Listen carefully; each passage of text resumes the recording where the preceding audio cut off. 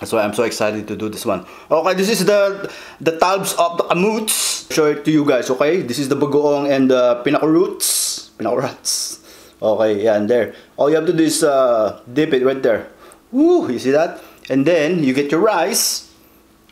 Mix it with your rice. Subo. Ako si pambansang kulo ko'y ako'y laging handa. Hatid ko lamang ay saya, miski na bata matanda. Kung madami mang problema sa buhay, ang tawanan, abot ng magdamagan. What's up? What's up? Hi there mga kulokoys and welcome to another mukbang video. Okay mga kulokoys, yun na nga no, dahil matagal na akong hindi nakakatikim ng Pinoy breakfast, so I decided to make some Pinoy breakfast. Okay mga best friends, so with no further ado, make sure before you guys watch this video, make sure you guys are eating something. Okay, first thing, meron tayo ditong salted eggs, yan, with the kamatis of course, and then we have corned beef here, and then we have some sunny side up na eggs, and then we have some pure food standard juicy hot dog, one of my favorites, and we got some beef tocino. Whew, yeah, and we got some pure foods spam. We have the ano ba ito? This is the talbos ng kamote. Yan. Ano ba English ng talbos ng kamote? Para maintindihan ako ng mga mga ibang nanonood diyan hindi makaintindi ng Tagalog. Talbos ng kamote in English is talbs of the kamoots. There. Hindi ko alam eh. Comment nyo na lang. Tulungan nyo na lang sila. And we have some okra over here. The English of okra is okra. Okra ng ina mo. Ayan. Nakalimutan ko na. I think lady finger yata. Oh. Lady fingering. Yan. Lady fingering. And we have shrimp fried rice over here. Okay. So, we have to pour some bagong on this tiny bowl over here. And then, take out your pinakurats. Here, pinakurats. Paghaluin lang natin. Just mix it with the bagoong. It smells so good. I can smell it right now, mga best friend. It smells so good. Okay. So like I said, with no further ado, let's dig in. Okay? Banat. This is did I say it? This is French shrimp fried rice. And because we are Filipino, we're gonna have to use our hands to eat. Ano mga best friend? Gutom na talaga ako. Kasi it's now past 12 PM. Hindi pa ako nag-breakfast, hindi pa ako nag-lunch. You know, kaya I'm so hungry. That's why I'm so excited to do this one. Okay, this is the talbs of the kamoots. This is the bagoong and the pinakuroots. Okay, yeah, and there. All you have to do is dip it right there. Woo, you see that? And then you get your rice. Mix it with your rice. Subo. Nagmamastam. Ang sarap talaga mga best friend. The same thing with the okra. Okay? All you have to do is sausaw it. Sausaw it. Dip it on your sauce.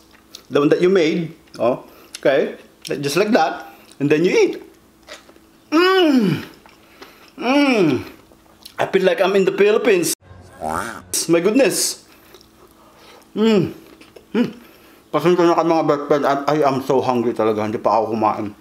So, let's try the spam. Okay? Pure Foods spam. Pretty soon, maybe Pure Foods is going to sponsor me.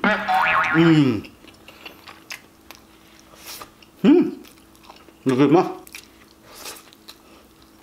Pasensya na kayo kung hindi ako masyado makapagsalita, ha? Ang sarap talaga eh. Kaya gutom na gutom talaga. Okay, now let's try the beef tocino. I never had beef tocino before. Usually I eat chicken tocino and pork tocino. This is beef. So we'll give it a try.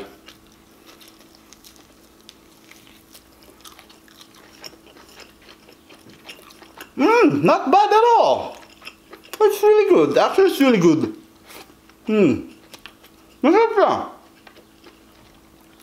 Para bang, you know that beef jerky na medyo sweet. That's how it tastes like. Goodness.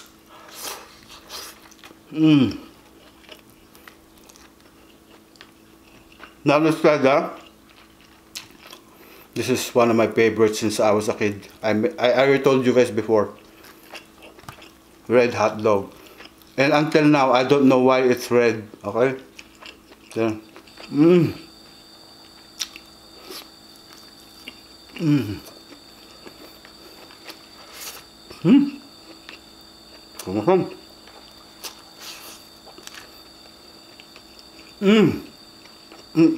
Salted eggs, okay? We have to get some tomatoes, because that's a good combination, tomatoes and salted eggs. There you go. Same thing. Put some rice, like that. Then, subo, put it in your mouth.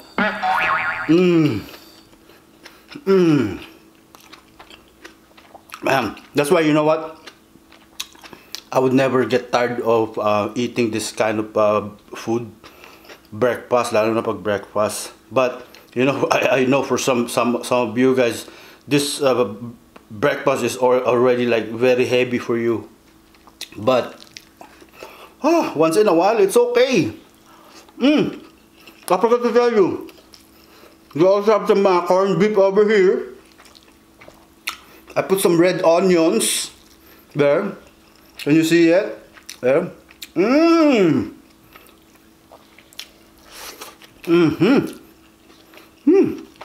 I want to eat some more of this one. This is really good. Especially when you dip it over here with the bagoong, with a little bit of vinegar. So good.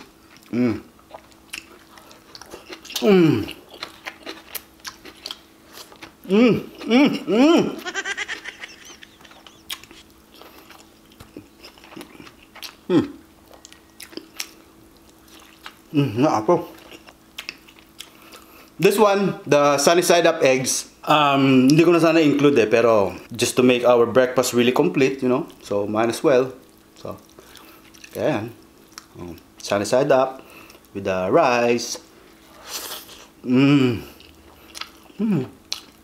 Anything that you see here, you can dip it on the sauce. See this sunny side up eggs? Dip it! See? Lagay mo!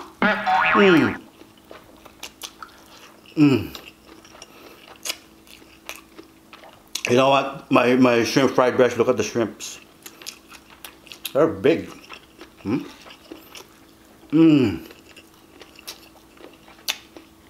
Okra. Nahinaan po nag-imaskan. Ang sarap. I'm so glad I prepared this one today. Because, you know, like I said, I rarely na kumakain na kami ng ganitong klaseng food. This is the salted egg with tomato.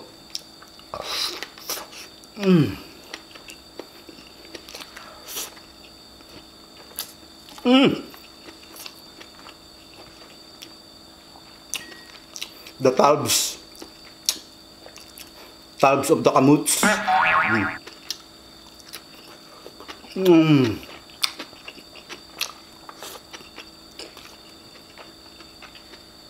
See, I told you can also dip this one in this sauce. See? Just dip it in there. Cool. Now, it tastes like there's saltiness and there's a little bit of sweetness.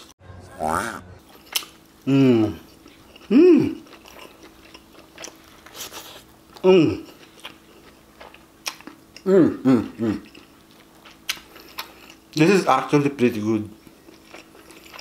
You know what makes it better is the sauce.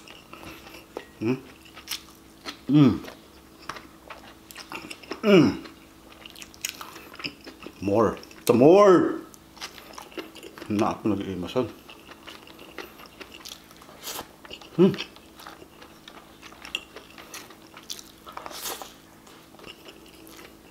Kasi nakigutom na gutom talaga ako.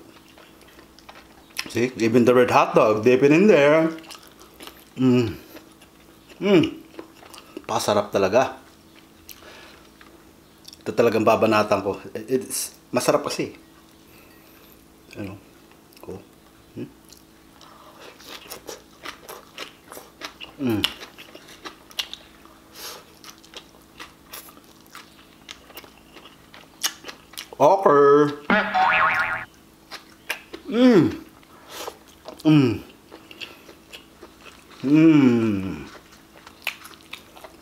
Got our corned beef with the red onions.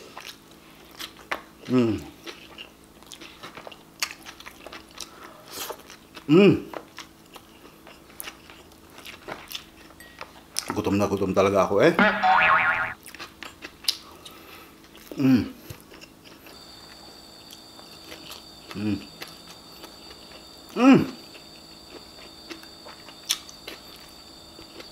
Sarap talaga nitong okra.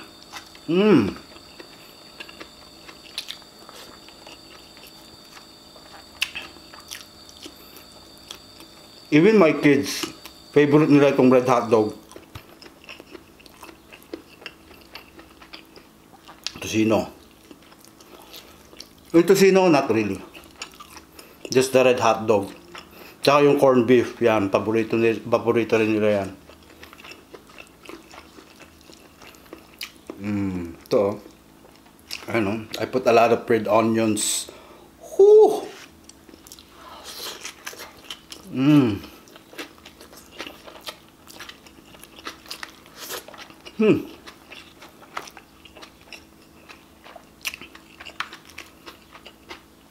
Get some more of the salted eggs. Just make sure there's tomato, okay? What a very good combination. My goodness, naubos ko itong aking rice, oh. Masarap din kasi yung pagkakaluto ko ng fried rice ko eh. Dito talaga ako nasasarapan dito sa okra. Ako dito sa talbos ng kamote. Sarap eh.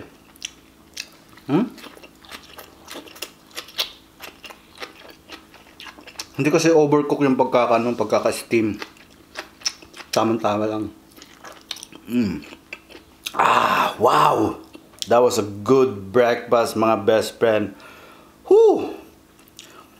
Like I said, I would never get tired of eating this kind of breakfast, Filipino breakfast. Because not only it's good, it also reminds me of the Philippines. Yeah, and nakakamiss ang Philippines. So there you go, mga best friend. Thank you very much for watching this ultimate Filipino breakfast mukbang. So until next video, bye.